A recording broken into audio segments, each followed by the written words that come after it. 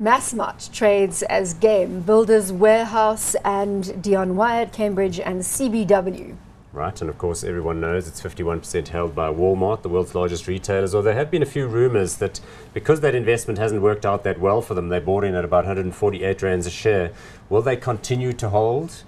That's a bit of a concern. Well, let's see, and we'll check in on that share price graph in a moment, but the market cap here, 26.5 billion rand, PE of 22.6 and a dividend yield of 1.5%. As you said, Walmart buying in at that 148 rand. And we're currently tracking just below 100.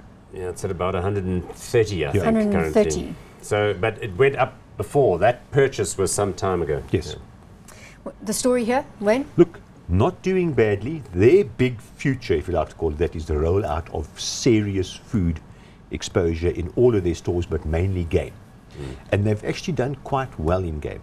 Their problem at the moment is general merchandise, in other words, the stuff you buy at Macro, and the Builders section, Builders Warehouse, Builders Express, actually had negative real growth. The growth in headline growth was zero. Now, in their latest sales update, they did say the building section is getting better, but this will still be a drag on them. And their future truly is food, mainly in Game, but also in Macro.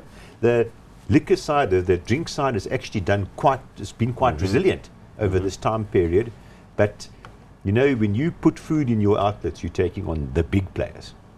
Paul, you've never been overly enthusiastic on this Many as an investment. years ago, we liked them. You remember Mark Lamberti did a great job and built it out, and I thought there was scope for some of the different brands to be unbundled and separated. Then Walmart came in, it got a little bit confusing.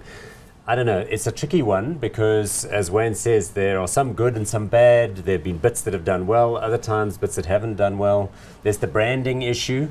You know, well, is Walmart we've long stay discussed stuck? we should actually, you know, if Walmart does stay invested in Massmart, they should do a rebranding exercise. Look, nobody can compete with a Walmart Look, I must brand. say, I've never been in favor of multi-branding strategy because you just confuse consumers. They don't know who owns this, what am I buying from, who stands behind this.